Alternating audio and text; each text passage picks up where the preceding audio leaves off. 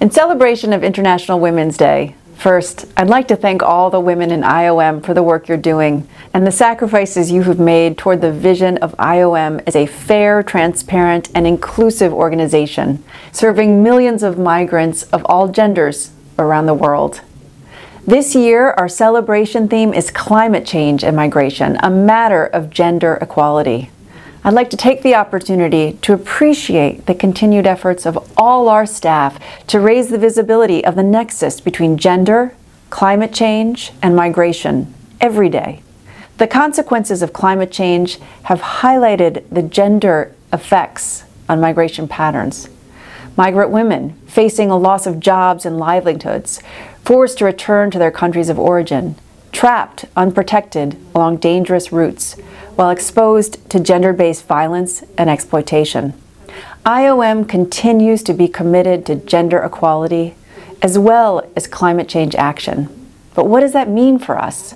For IOM's management, gender equality is not just about the numbers. Our workforce at all levels should reflect the diverse populations that we serve. We must ensure that our policies and decisions are gender sensitive and inclusive.